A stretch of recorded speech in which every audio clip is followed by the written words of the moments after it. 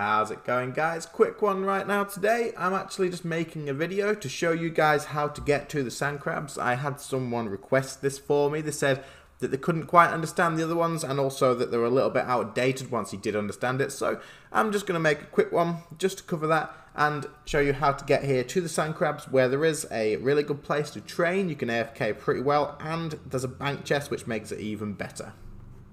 So we're going to start here at the Grand Exchange because it's somewhere that everyone's going to know where to find it anyway. Also, you are going to want to have a Amulet of Glory and a Stamina Potion. I would recommend having. I assume your agility is not too high considering you don't know where sand crabs is just yet. Anyway, once you've got that, all you're going to want to do is put on your glory and teleport to Drainer Village. Once in Drainer Village, all you're going to want to do is make sure your compass is facing north and run west. Follow that down. You're going to want to get yourself to Port Sarim. So you'll get to watch me on screen now, sped up, just to get to where we need to go.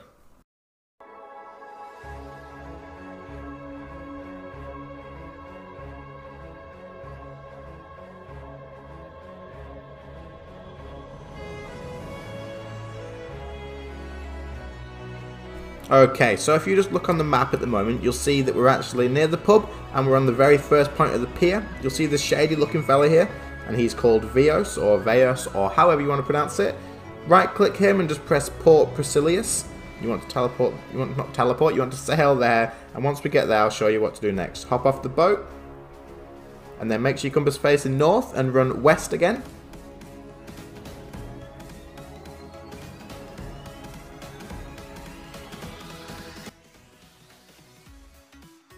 Once you come to the end of this pier, you're going to want to run down this path here to the south, and then run again west. Just keep your compass facing north the whole time to do this, it just makes it a little bit easier. And then once you get to this fork in the road here, you're just going to want to run south the whole way down and just keep following it down. So just follow me on screen, and once we get to the next sort of crossroads, I'll show you where to go.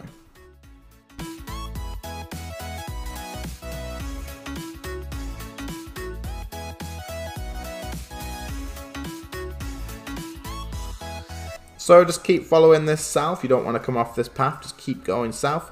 When the road gets to this big town centre bit here, just go straight down south again to the only path following out through the south exit.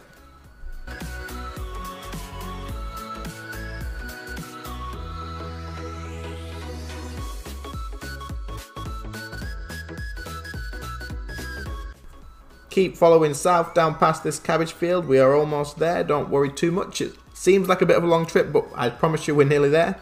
And then the road will stop here. You're going to want to just follow it across and don't worry about it anymore.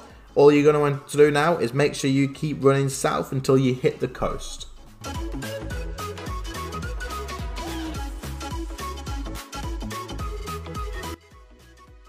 So, now that we've arrived at the coast, you can see here all the people training on sand crabs. It's usually quite busy.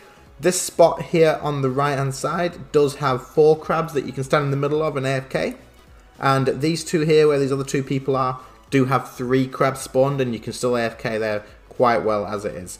Now, over to the left or the west, there is more spots that you can AFK on. So just have a look around and see what you can find, but those spots I showed you at the beginning are definitely alright. If you keep running west, you're going to find where the bank chest is and where we started this video. So I hope that's helped, guys. I hope it's quite simple and easy to follow, and sand crabs is definitely a good place to start. So if it does help, then please do like and subscribe.